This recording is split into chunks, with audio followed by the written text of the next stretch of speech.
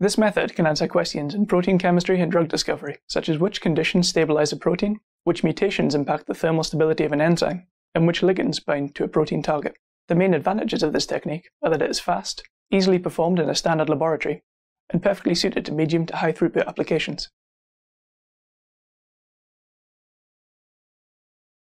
To prepare the protein sample, transfer 10 microliters of each condition of a stability screen into the corresponding well of a 96 well plate using a multi-channel pipette to save time.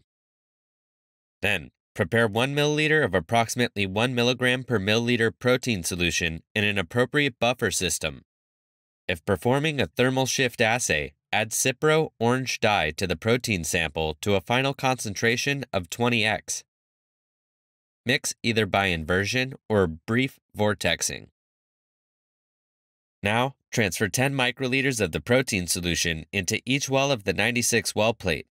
Seal and centrifuge the 96 well plate for 2 minutes at 600 times G to ensure the protein sample and screen component are mixed.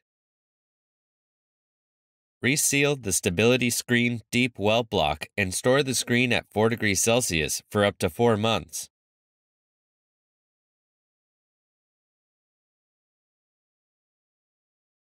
To perform the TSA experiment, open the sample drawer by firmly pressing the indent on the right-hand side of the drawer. Place the 96 well tray in the RT-PCR system with well A1 to the back left. Click the New Experiment button to begin setting up a TSA experiment. In the Experiment Properties tab, click the Melt Curve option when asked.